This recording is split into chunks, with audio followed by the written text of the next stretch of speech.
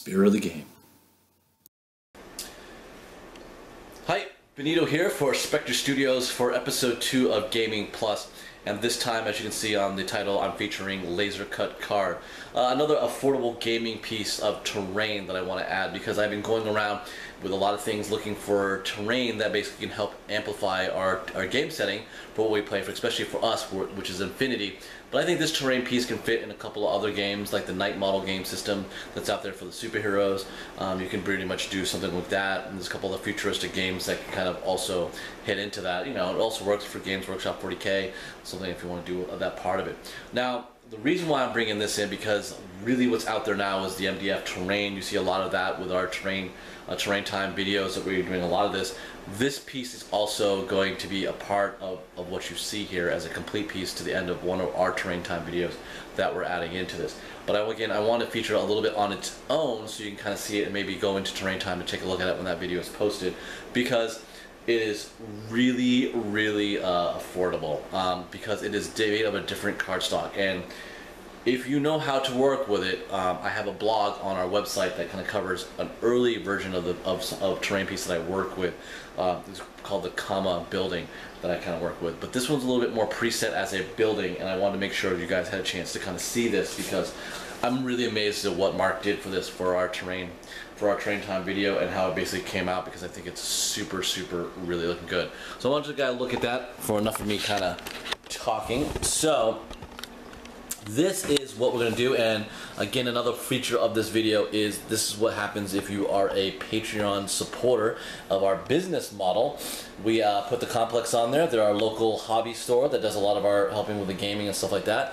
But I brought this to the forefront for them to kind of see. They saw some pictures of this, but this is the thing about it. There's a couple little pieces that basically come right attached pretty easy, because I'm going to show you a little bit after this. But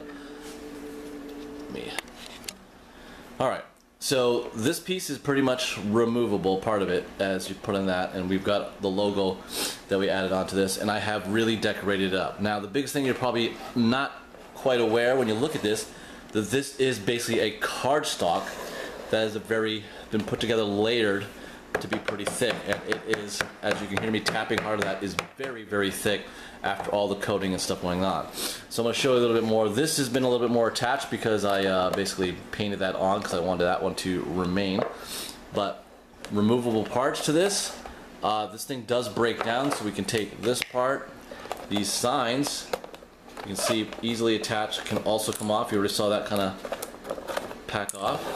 And this on the side here is also very removable. And if you really wanted to, these things layer right on top of each other to pretty much pack up an easy storage to go part of it. And this thing basically just sitting on top for that part of it. But again, pretty easily assembled piece of this. Anything of these could be glued if you want it a little iron on. And again, I'm bringing this up to a lot of people's, I think, your attention here, because this was a 2-story building.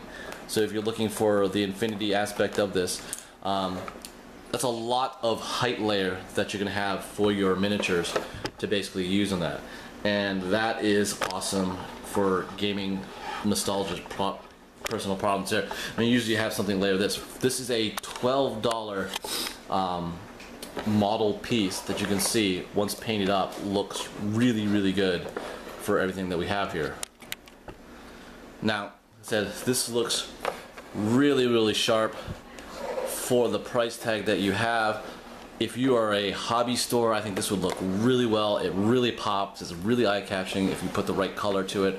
And because of the material type, it's not MDF. It's not going to snap. It's very, very durable to gameplay with the protective coating of paint that you have basically on this and having like that. So I think that's a really, really great feature from LaserCutCard to basically have this. It's this company out of Africa, but if you really are into supplying your hobby shop, you're a little worried about how things are going to hold up, I think this feature, it's, you know, from what it was, well put together, from Mark, shows you how well you can do with things and putting stuff together with that. So again, I wanted to showcase and give props to LaserCutCard because this is an amazing building for something very very affordable. Now I'm going to go back and look into some of the other things they basically have to see exactly how you know, what other things I can get, because it can really help build a table at our hobby store. And you know, it's going to be safe. It's going to hold up. It's going to be durable for what we need there, but it's going to be a very low cost to be able to do so. So I recommend you checking that out. Just go to Spectre Studios. You can find LaserCutCard there on a lot of our forum talk right there. We'll post it in that stuff. I'll probably put a link for the in the comments below for this, so you can go check them out. And remember, if you want to see some more things that can help your gameplay, remember to subscribe to Spectre Studios and check out the series Gaming Plus, because that's exactly what that series will do. Thanks again.